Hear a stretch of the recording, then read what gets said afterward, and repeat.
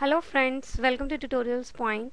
In this tutorial, we will see how we can create a simple analysis application using the Design Studio. So, SAP Design Studio provides the predefined templates that can be used to create the new analysis application.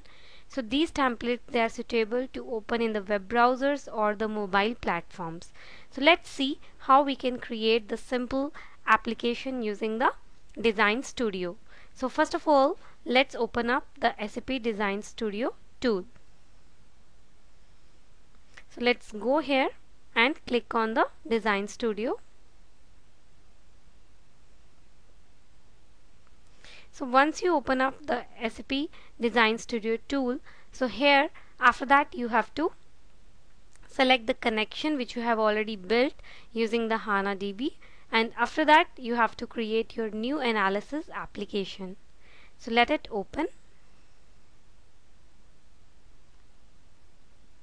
So once it will open up, you will go to the application and new. Here you have to give the name of your application and then you click on create. So once you click on create, it will open up this Design Studio page. Herein, first of all, you have to define the data sources using the add data source. You have to select the connection of your HANA DB and then you have to give the username and the password. So after that you have to browse the HANA DB wherein you will be able to find all your views. So let's say if I go here and if I select any view, let us find out some view which we can use.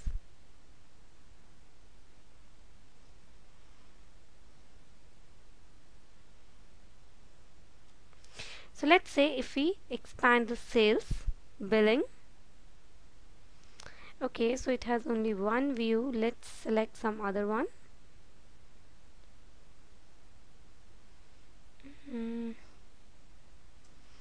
Yeah, maybe we can just use the practice and AN sales.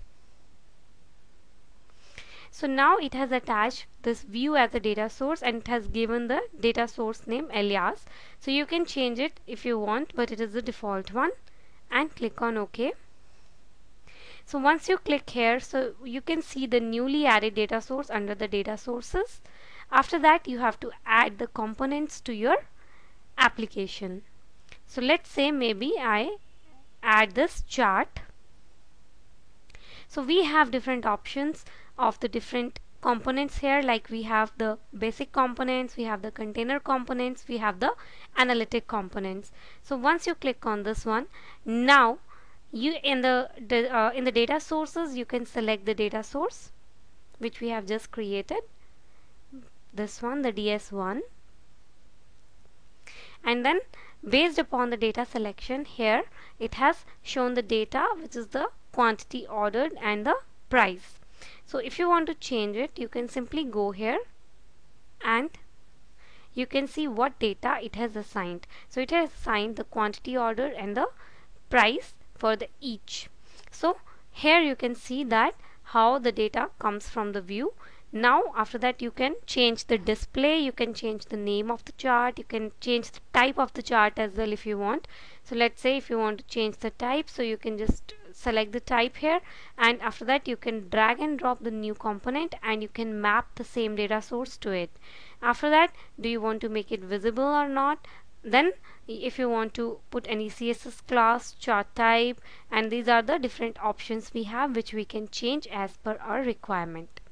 So but this way we can map our analytical views data into the components in the Design Studio and we can save it as an analysis application. So in this tutorial we have seen how we can use the SAP HANA views to create the simple analysis application in Design Studio. Thank you.